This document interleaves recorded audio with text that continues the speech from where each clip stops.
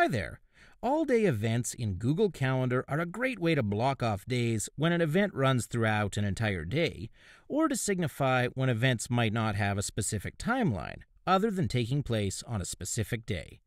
So one of the best things about all-day events is the ability to customize when you'll receive notifications for that event. So let's click up here to create a new all-day event. We'll label it Boss Away, since our boss is going to be out of the office all day Thursday. Then, let's edit the event and scroll down to the notification section. First, let's toggle that we do in fact want to receive a notification regarding this event. I'm going to choose to be emailed for my notification.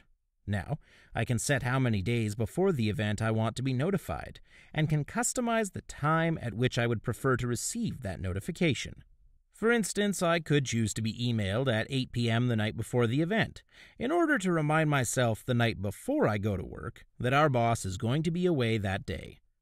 Hopefully you found this little tip helpful. If you have any questions or comments, please leave them below. Thanks so much for watching, and have a great day.